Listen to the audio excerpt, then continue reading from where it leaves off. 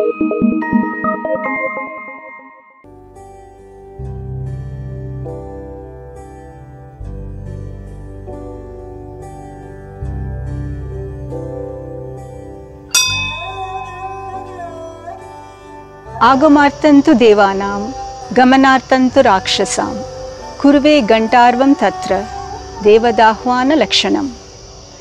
I start my worship ringing the bell, praying that the divine may enter me and all demonic forces within and without depart. Traditional Indian worship always started with the ringing of the bell. The temple bell was a beautifully crafted object made of an amalgam of several metals including zinc, copper, bronze, cadmium and many other alloys. The quantity of each metal was based on very accurate scientific calculation. When the bell was rung, there was a resonation which created an immediate harmony between the right and left lobes of the brain. The echo lasted 7 seconds, touching the 7 chakras of the body.